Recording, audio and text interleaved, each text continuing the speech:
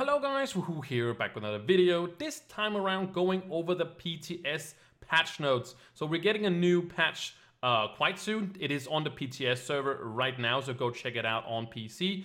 I will make a video kind of showing kind of what deal is going on and stuff like that. I read a little bit of the patch notes, but I don't know everything, so most of it will be fresh for me as well going into this, but I will also make a video showing it, gameplay and stuff like that I usually do.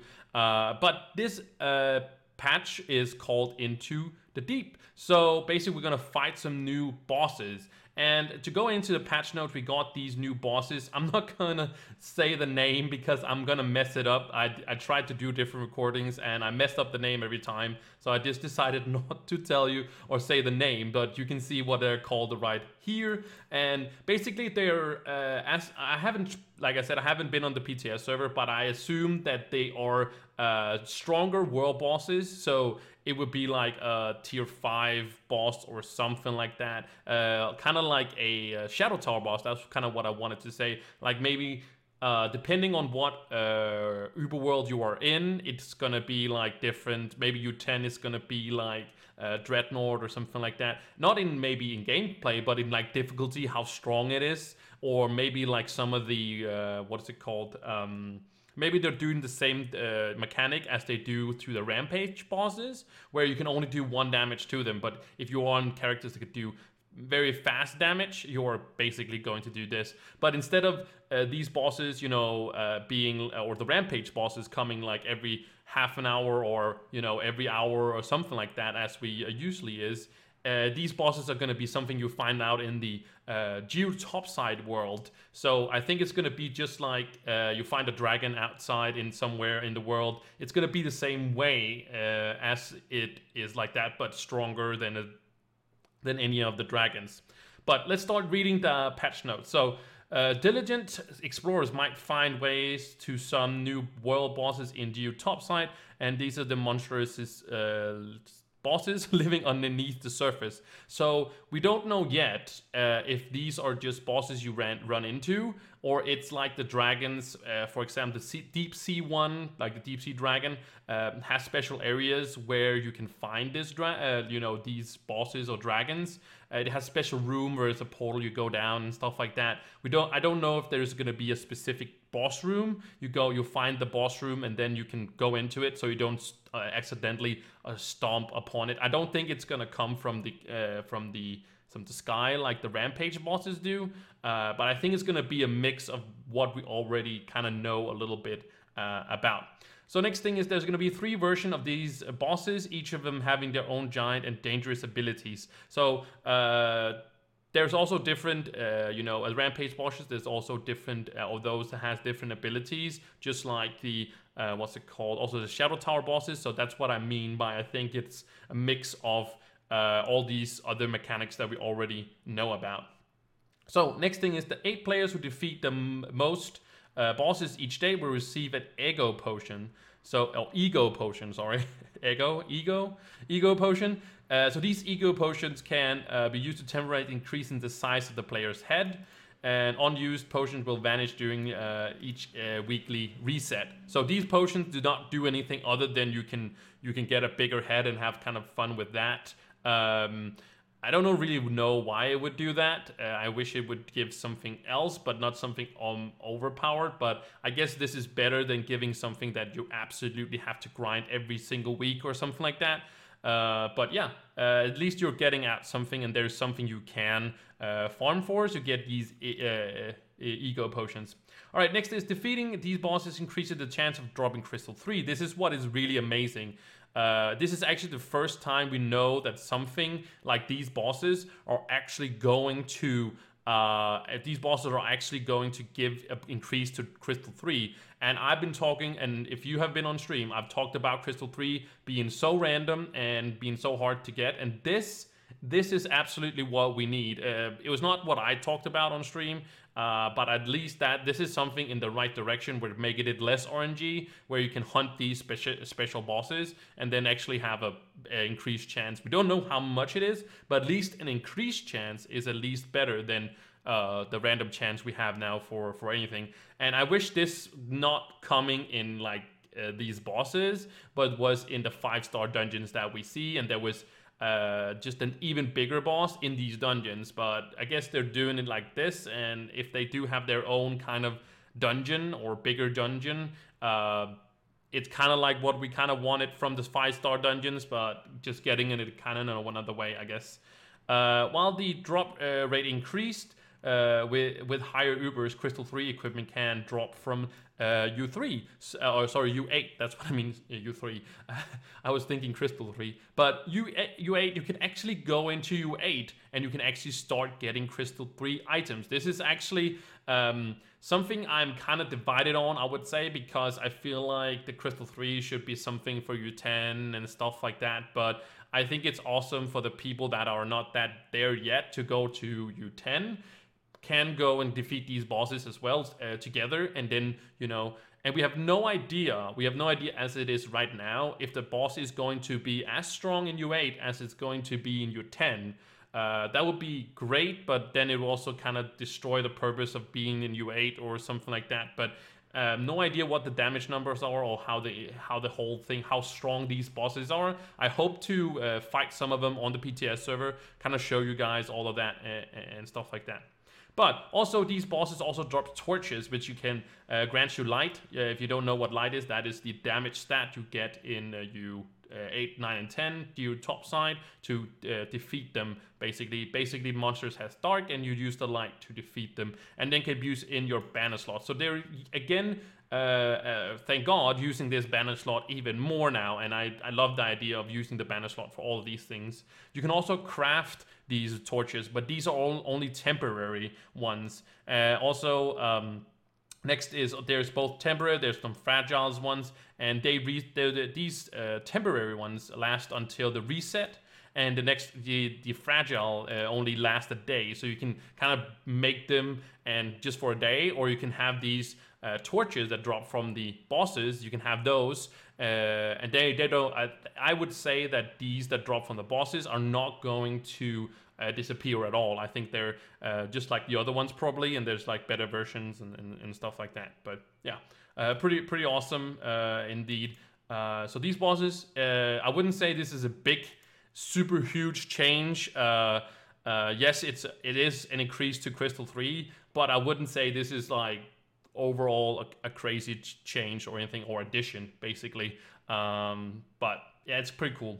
General adventure update. So adventure heroes now have an exclamation mark over their head. So if you're used to World of Warcraft or many other MMOs, they have an exclamation mark on them, and they're actually making them different colors, which is really nice. So the yellow ones are is indicated with Trovian heroes, and then Geode heroes has a blue one.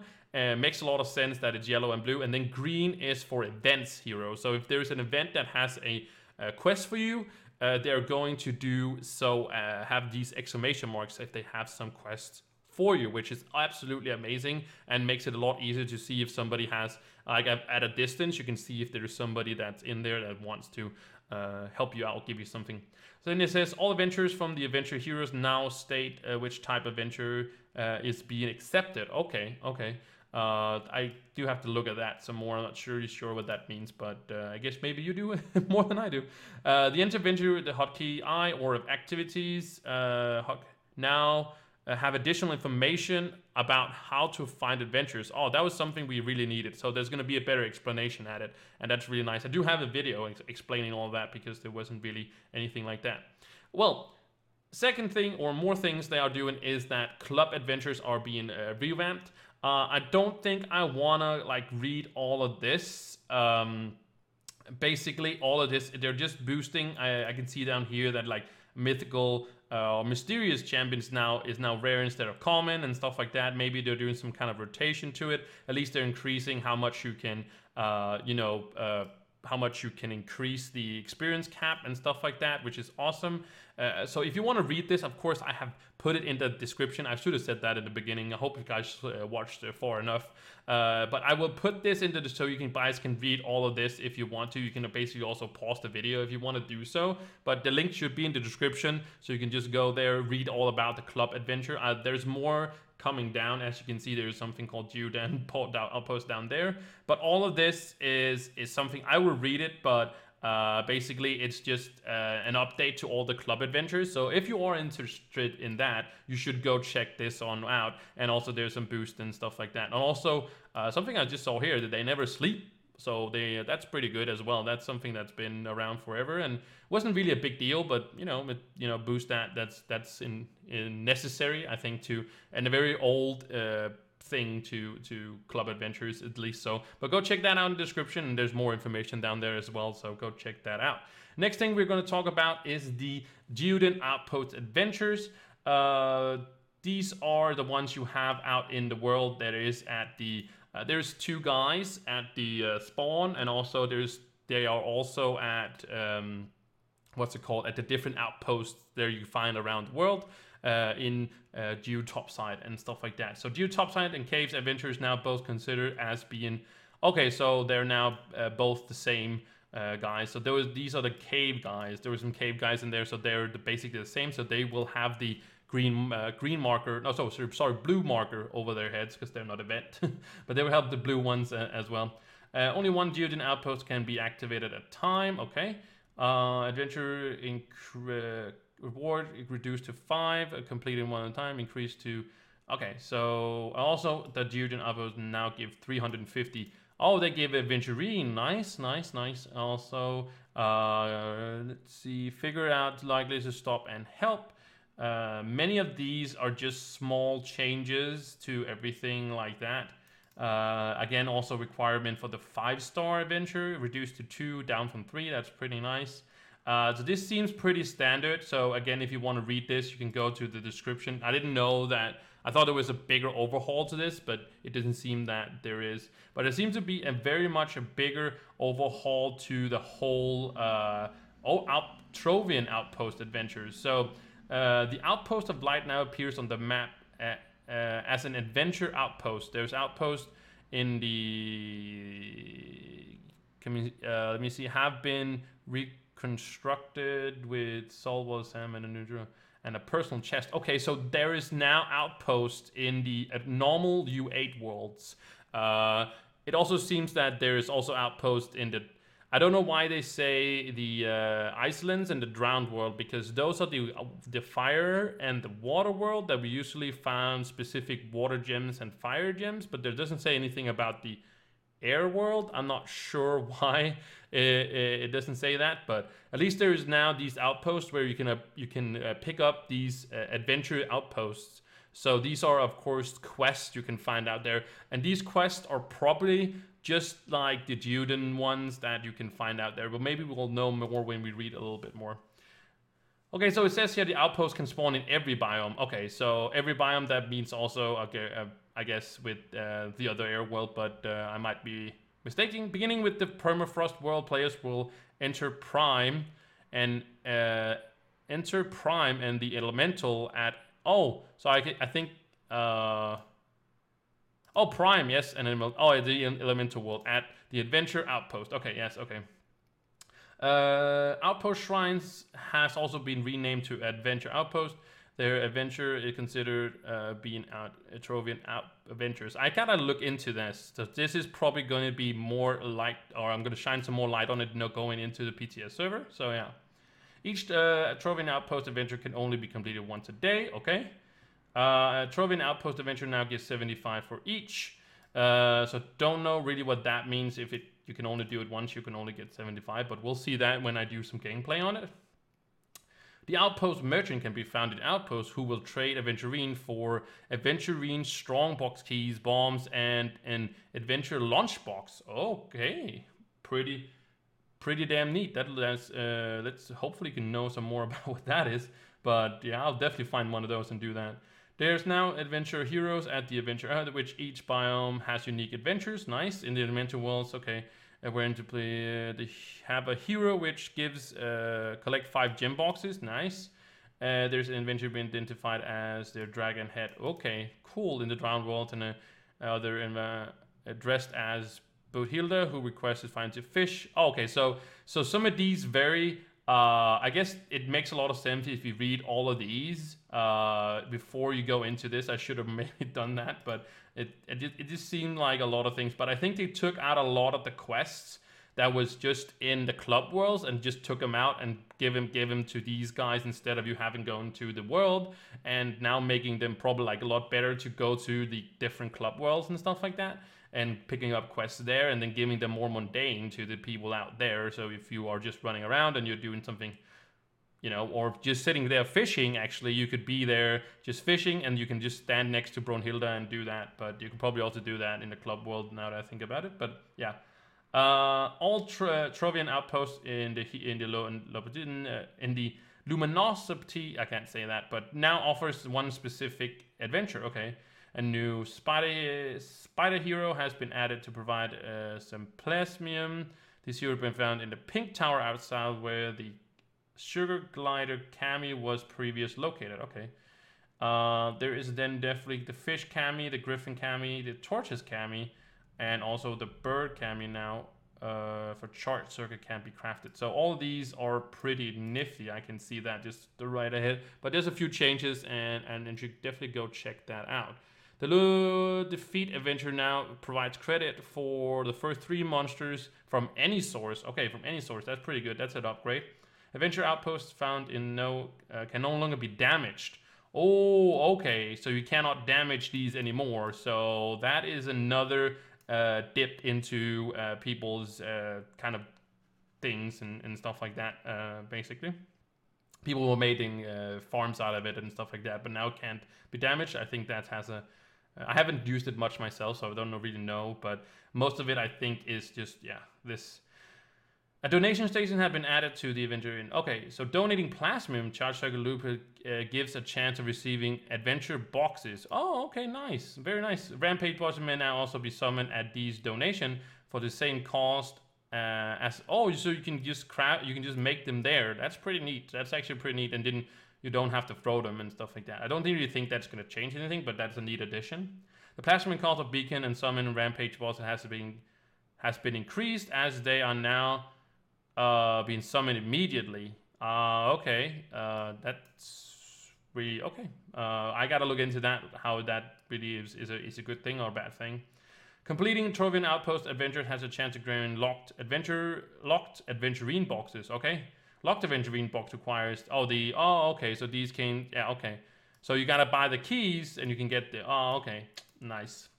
The locked Aventurine box contain allies, including a pinata ally appropriate to current season, amount of rarely and non-tradable costume, and very a tradable costume. Wow, so they're actually putting in costumes for these. This is actually pretty neat.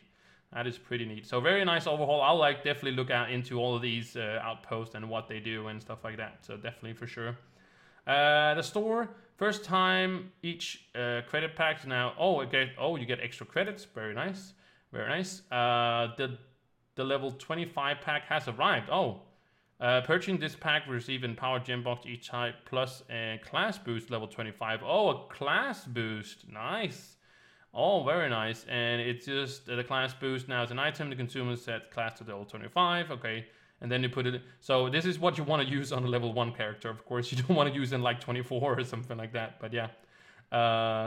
Boost, it cannot be used on trial classes that are already over 25. So it doesn't really matter.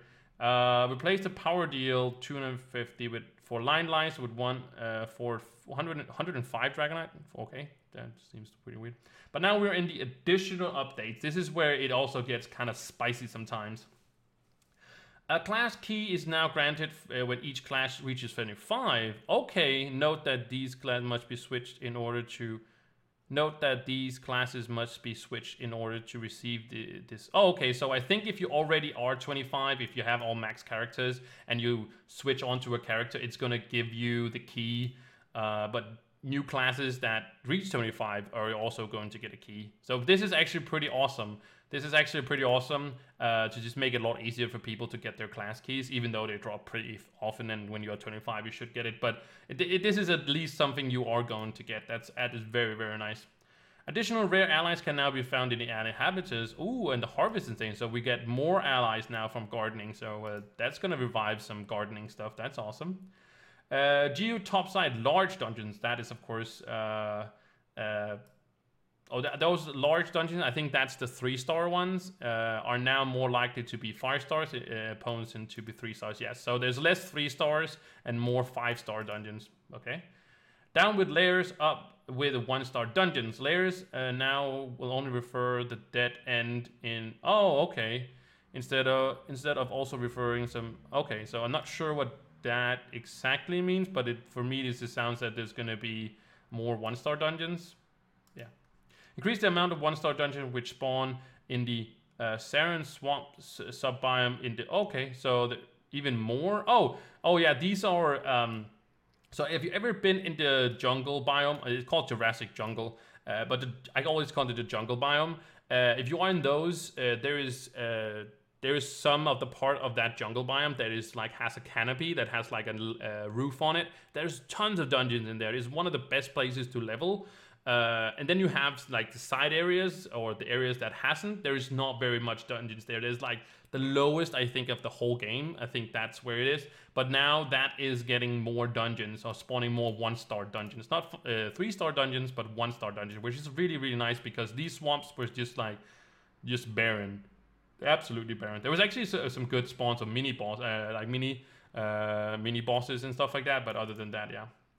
To levitate performance issues. Oh, for some users, updraft trees in the. Okay, has been left calm. Okay, so there's some trees in the.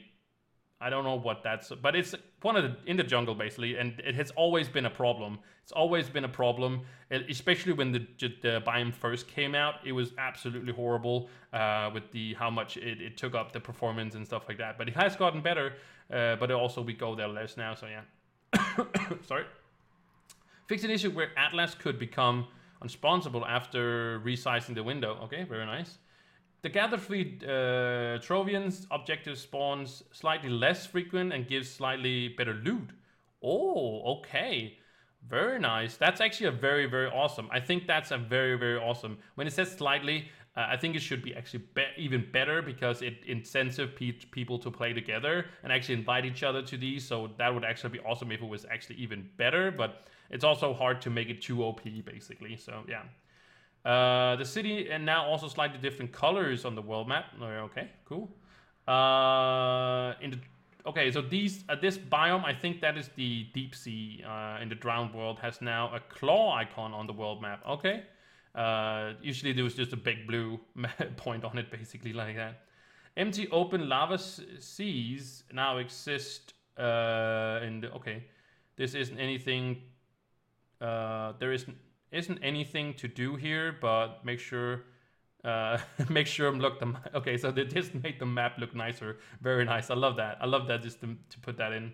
The moon backslash attack should now do enough damage to one-shot even the most powerful Trovian. So I call this not the backslash. I call the one-shot mechanic. So basically, she puts down her sword in the ground, and she does like a wind up, and then she does like a swing, and that kind of one-shots people.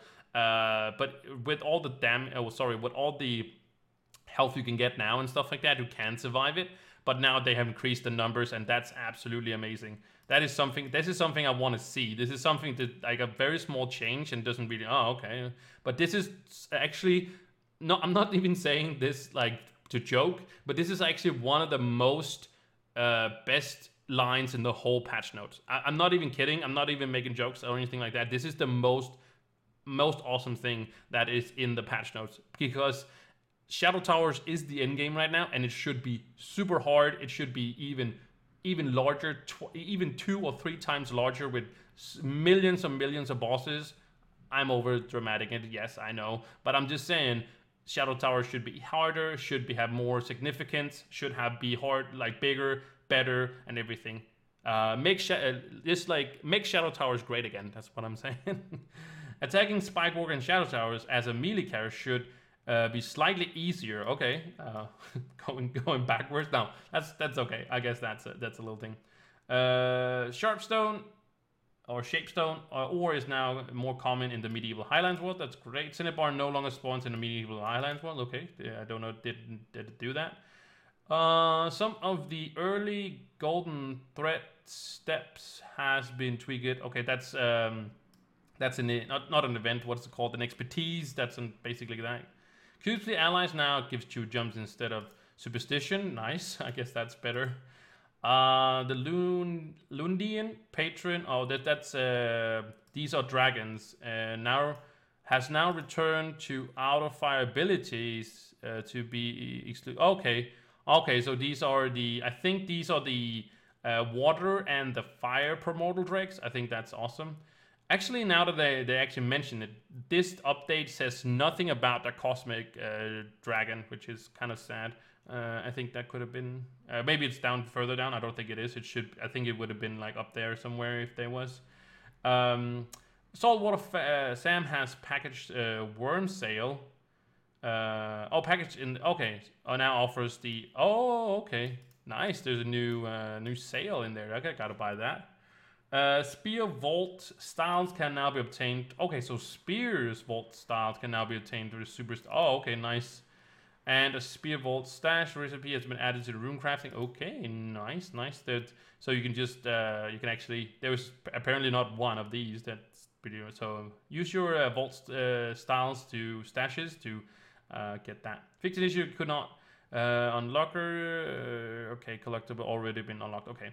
Deconstructing fish at the composting bench. Oh, now gives all of the rewards instead of just a trophy. Nice, that's great because deconstructing fish never really did anything other than giving you the trophy. So yeah, trial classes can no longer gain experience beyond level 4. Oh, I had no idea to get good. Experience coins now gives an arrow when it uses on a trial or max class instead of slightly not working. Okay. Silently not working. Okay, I thought it was slightly not working. Some of the allies from the promotion series has been moved to the Dev's Dream and now can be acquired using Dev's Dream ally boxes. Cool, very nice. Renamed Cosmic Empowered Gem boxes and Water Treasure urns to Empowered Cosmic Gem boxes and Empowered Water Gem boxes. Okay, I thought they were. The Crystal Oldest section of the Geode Adventures tracker has been removed. Okay. Fixed a bug where Clash would sometimes confuse about club locks. Okay, that's good.